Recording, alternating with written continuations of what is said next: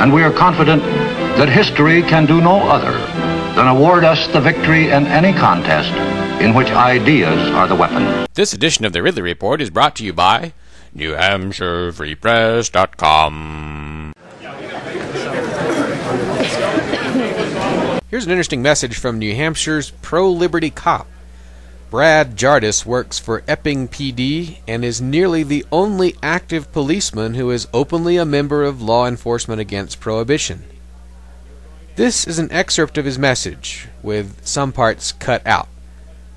Writing on forum.freekeen.com, Jardis says, quote, "I have been rereading the New Hampshire Constitution carefully. I have come to a conclusion in reading the document I am sworn to defend. It is unconstitutional for the state to take action against a sick person who decides to use medical marijuana to treat a medical condition. I will never arrest a person who possesses, uses, grows marijuana to treat a medical condition, and neither should any other NHLEO who intends to follow his or her oath. I won't even take it from them." Legal argument. Short of filleting the entire NH General Court and the governor, political activists in this state have done everything to present factual evidence to support allowing sick people to use natural substances to ease suffering. I personally have begged the General Court not to make me arrest sick people.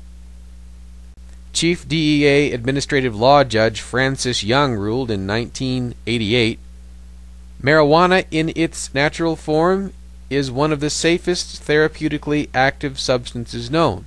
It would be unreasonable, arbitrary, and capricious of the DEA to continue to stand between those sufferers and the benefits of the substance." 4. Article 10 of the New Hampshire Constitution reads as follows. Right of revolution.